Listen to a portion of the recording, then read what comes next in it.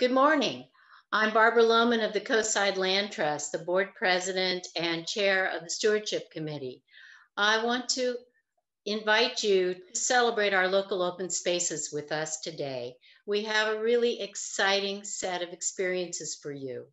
I want to take you back to 1997 when a group of local people got together to protect land on the mid-coast.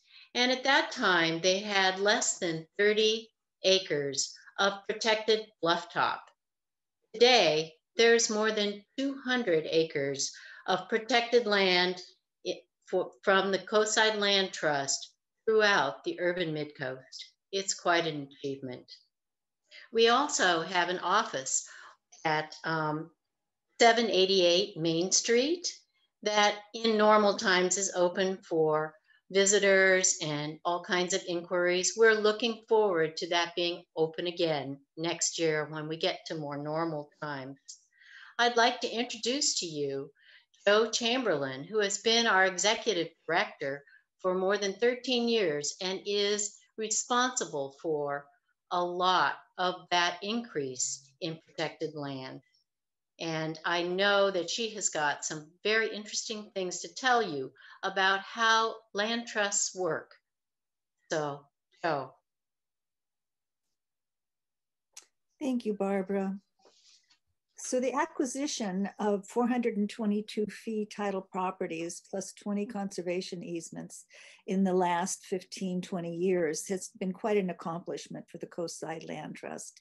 And we're delighted to be able to continue acquiring property and saving it in perpetuity for the public's benefit. So one of the interesting things about being a land trust is that we need to monitor the properties. And that includes our fee title properties, of which there are 422. Fee title means that you hold the grant deed on the property and you own it outright. Conservation easements, of which we have 20, is a restriction on someone else's property, either a municipality or a private individual. And the restrictions are placed usually at the time of development. And we accept those conservation easements. And with that comes the responsibility to monitor it at least annually, monitor each property at least annually, and to write an extensive report, take photos from specific photo point locations. And this is true also for our fee title properties. Now, as I go through these other stewardship responsibilities, it could not be possible to do this without the incredible volunteers, folks that help us all the time, every day of the year. People are helping us. And without the hundreds of volunteers that do this, we would not be as successful as we are and be able to provide these beautiful experiences for you. So some of the fun that happens when you have this many properties is we received our tax bills, like we all do for our properties. And this year, for fun, we weighed the tax bills, and we have 4.5 pounds of tax bills, which is pretty neat. So the plant management, of course, on our properties, we use a very light touch. We remove invasive species and plant native species. We pick up the trash, we clean and repair our signs. We do graffiti busting, and that's always fun. We do our graffiti busting with mud. We throw mud on the graffiti, and then when the rains come, it washes the paint off when the mud washes off. We also maintain our trail to make sure that it's safe, and that's the 1/3 mile of the bird trail. Now, the benefits that we all enjoy from this open space includes our physical and mental health, free for all to enjoy. All of our lands are open and free. Our protection of rare, endangered, threatened, at-risk animals. You'll see some of those later in the program. And also, we have a habitat for all plants, all the plants that are growing, and the animals, and of course us.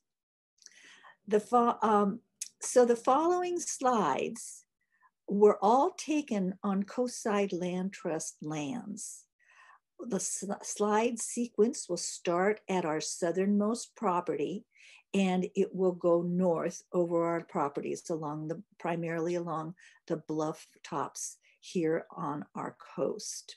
We are grateful to Barbara Dye for putting the show together, the slideshow together for you. So if you happen to know Barbara or see her, please make sure you thank her. Enjoy.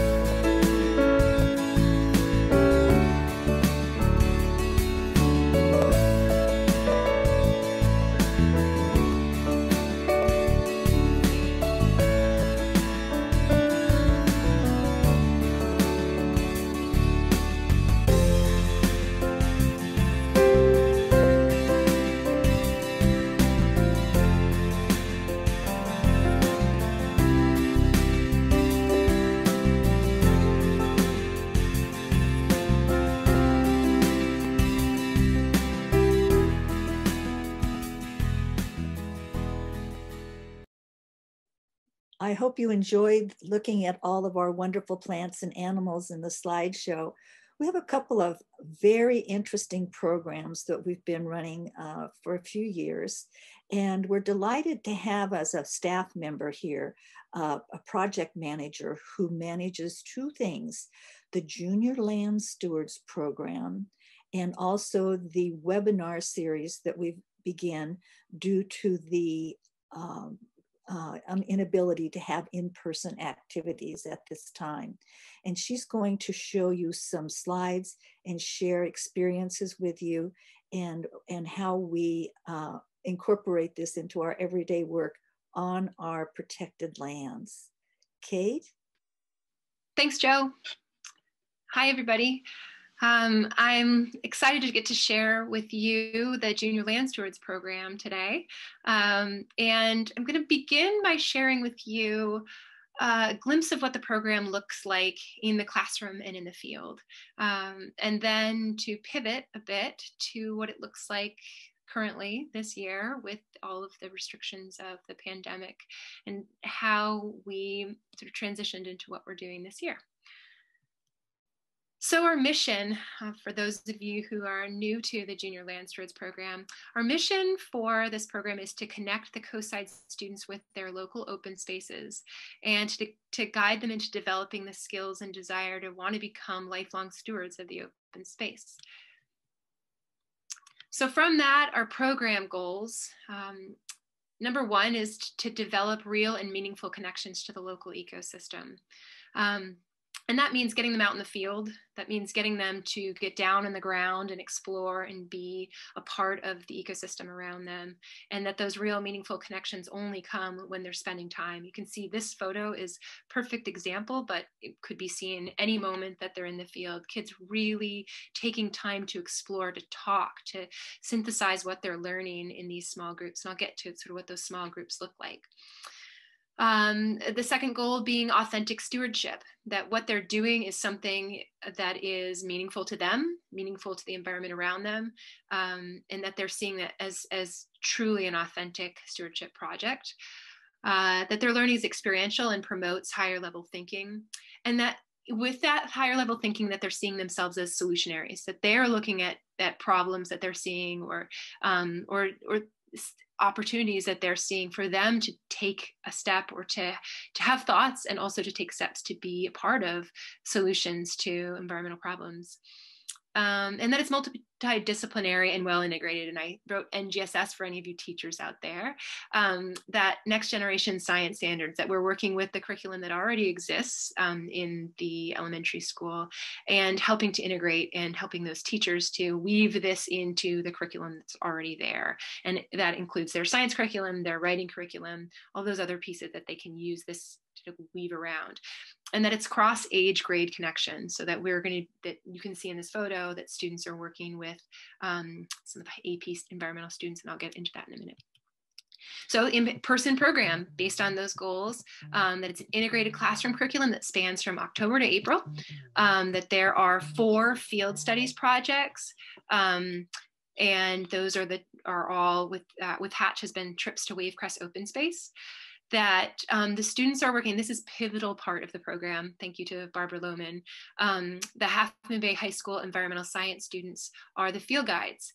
And this part of it is critical. The high school students are arriving before each of the field projects, the field studies, arriving beforehand, and they're learning what they're going to be doing as the guides for that day. And we actually do some classroom and out in the field training with them prior to their work with the students also.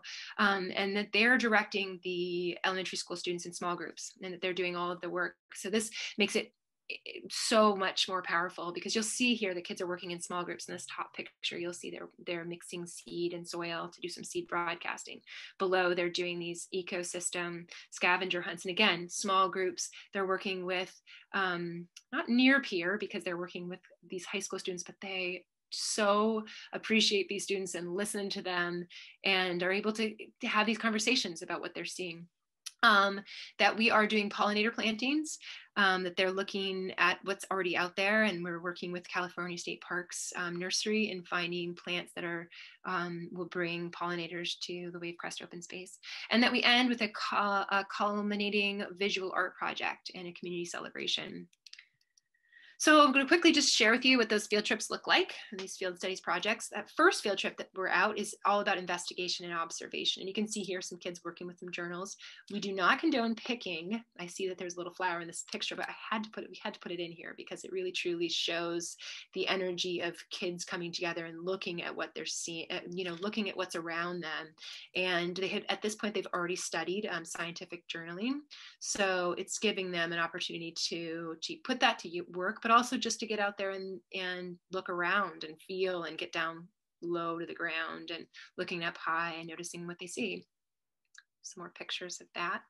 You see Natalie on the left is working with the small group on a scavenger hunt, I think. And in the middle on the top, you'll see they're looking at a spider web, actually. And then some of the kids do part of the investigation. That field trip is a solo writing opportunity for each student. So you'll see 2 students doing that. Field trip 2 is preparing the land for future planting. And that's, you'll see in this, looking at what's there, studying some of those plants that are there, non-native plants. And then here you'll see tarping the area, tarping that area. There's all that hemlock, so that invasive hemlock, and getting it ready to prepare for their gardens for their next field trip, when they'll be pulling that off and getting out all the hemlock and planting their own plantings.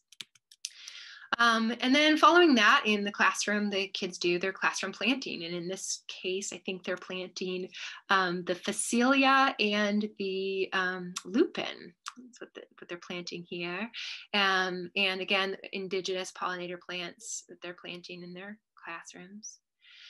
And I think this is a good time in the slideshow to share, again, they're working on this classroom curriculum all through the, from the October until May, or April, May. So they're working weekly doing scientific work, whether it's plant dissections, or whether they're doing science journaling or soil explorations, or looking at, literature, or fossil simulation, fossil fuel simulation, all sorts of different things. But these are a couple of examples. And then that third field trip is the kids are getting out there. They're bringing their seedlings out to Wavecrest.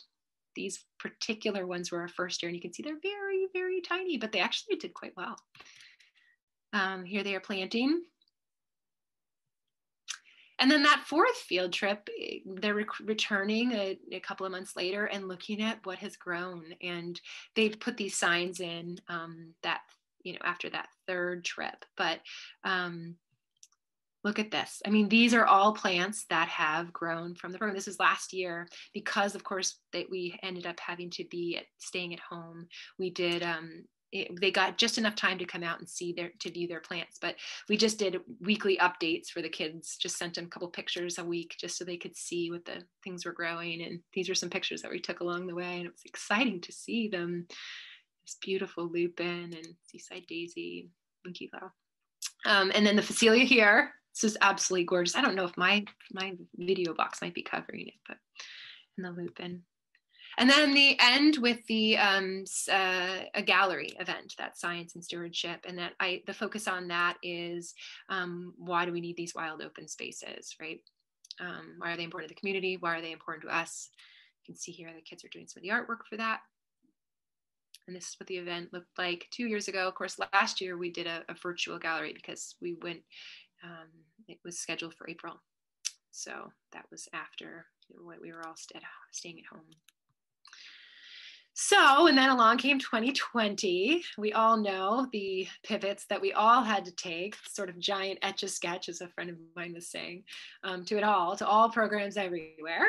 And so I'd just share with you a little the challenges I think all of us recognize at some level was in creating curriculum for students is how do we keep this relevant? How do we keep this connected? How do we keep this hands-on? How do we still, for us, how do we still foster that high school connection? How do we keep it equal? So it's not just families that opt in, but the idea here is focusing on people that wouldn't necessarily have that opportunity normally as well. And then how do we keep this program growing? So from that, we were able to also identify some really wonderful new opportunities. We had this virtual opportunity to give kids this exposure to a holistic, greater study of the ecosystem. And we had some great talks with local environmentalists, and we aren't the only ones to say some of the best and the brightest local environmentalists in the field, people that are here saying, yeah, we'd love to help, and we would be very happy to, be a part of this. And we talked with Joseph Santoni and the high school students and about them being our virtual guides, and the teachers at the schools, and we're given the opportunity to work with not just fourth graders at Hatch, but now fourth and fifth graders from Hatch, El Granada, Farallon View, and Kings Mountain Elementary Schools. So we grew from about 100 students to 350 students in the virtual realm. Again, that will look different when we're back in the field, but and so here we'll give you a couple of glimpses. We don't have a lot of footage of what they're doing. The teachers are sharing a little bit of flip grids, but that's kind of harder to share on a slideshow. So I'll show you a couple of photos, screenshots. This is a little girl with her ecosystem bottle, their little moss inside there, looking quite proud. The curriculum, bi-weekly videos, local environmentalists presenting different topic areas. High school students start the videos sharing about why environmental education is important to them, and then they also walk the students through the hands-on activities at the end of each video. And then also the curriculum is also supplemented with guided student reflection. So topic areas of this sort of comprehensive look at our ecosystem. We have the study of plants and birds and mammals, the soil and geology. Fitzgerald Marine Reserve did a great video on intertidal zone, a presentation on the invertebrates, science journaling, and also just a greater overview of the ecosystems of the coast and our open spaces.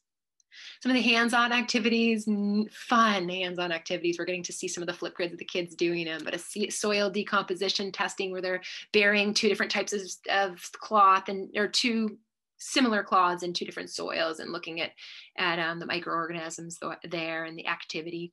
Plant wanted posters, bottle ecosystems, as you saw, paper airplanes that were designed to fly like different birds, bug pooters, which is a sort of a humane way to collect a bug to look at it. Ecosystem scavenger hunts, food chain activities, card game. And then here are some video, again, screenshots of the videos of high school students teaching the kids. And this has been a highlight of this virtual program as well, them walking the kids through the program. And these are a lot of you can see this little boy on the left, a high school, an older boy in camouflage. He comes out all in camouflage. And then here are some photos of the kids working away. Again, you can see them explaining, I think, just biotic. They were looking at biotic things. And this little boy, I just love this image of him with his little binoculars. And then, so in terms of next year, our hope, of course, is to get back out into the field. And our hope is also to be growing this program to growing it each year, a little bit by little bit. And our hope next year specifically is to be growing it to another elementary school. We have our site set in sort of communication with El Granada Elementary School in our growth to that school as well. So if you're interested in this program, the virtual program, we would love it for you. This is a gift for the community, and it's a gift for the students of Cabrillo, but it's also a gift for folks that are working at home or that are in the private school sector, any of that stuff, that you are welcome to this. It is open and a gift for you. So to hop on our website or our YouTube channel, and you can just get into our, the Junior Landstrobe section of our website, and you can take a look at some of those videos. And I would recommend just watching them straight through, but you can also pick and choose what works for you. Lastly, just a shout out to the people that are making this project really work. As we know, it takes a huge village, and I have never recognized that as much as I have in working here in this program, what a village it takes to raise these kids and put a program like this together, and what a village we have in Half Moon Bay. With tremendous gratitude to the Tomberg family philanthropies who started us off and got us jump started to begin this program with a seed grant that has gotten us out and started and running And we couldn't be more grateful to them for that. And Cabrillo Education Foundation has also helped to support us for specific needs. They purchased the science journals for our first year. And then they also have helped with our speaker series this year as well, funding of that.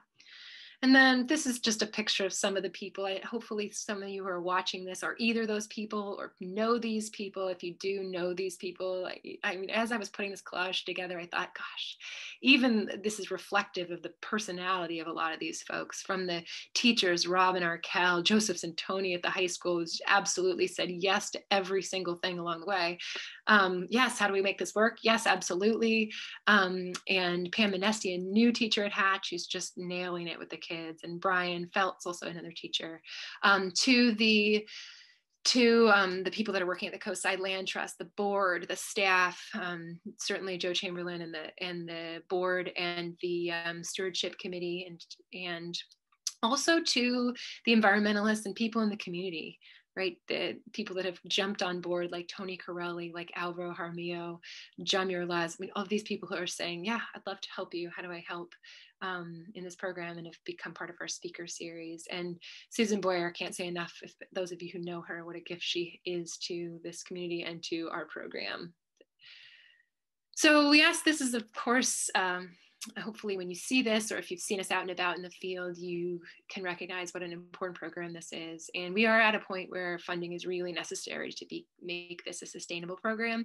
And so we ask you to really please consider donating. I know there's lots of different organizations and things to be a part of, but where we are and the juncture we're in right now, I think the opportunity to donate would have a lasting impact on getting this program we're getting it into that place that it's sustainable for the next generation, that will continue with this program for years and years. And that's our hope for Coastside and for our kiddos here. So I want to share with you also, and this is just a couple of slides, but I do want to just let some of you know, if you don't know about this, probably a few of you do know about this, our virtual community webinar series. We've been, since the beginning of the pandemic, so back in March, we've decided upon a webinar series, a community webinar series, which is free and open to the public. And a tremendous gift, again, to everybody who's in the community. And we've had a really high turnout of people that have come to see these. Our first one was with Alvaro Jaramillo, which draws a humongous crowd of people because he's fantastic. He's gotten my family really interested in birds. My parents, both of which really didn't know a whole lot, and they live in Maine across the country, but they're just fascinated. And these are all on our website. So please, if you haven't seen any of these and you're going, oh gosh, I missed that. Well, we have you can go to the past webinar section and see all of these. Wildflowers and plant communities with Tony Corelli, top notch.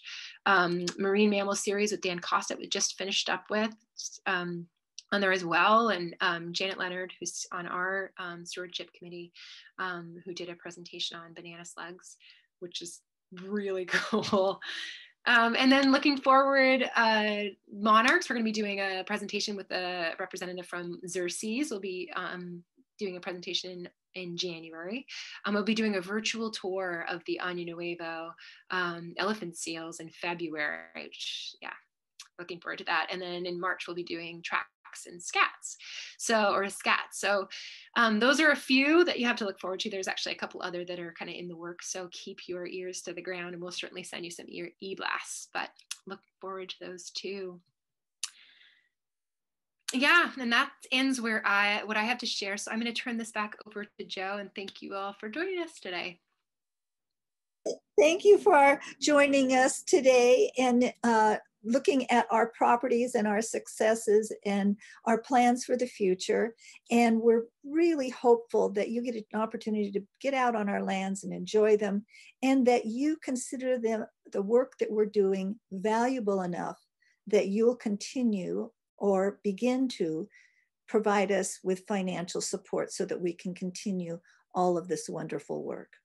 Best to you. Bye-bye now.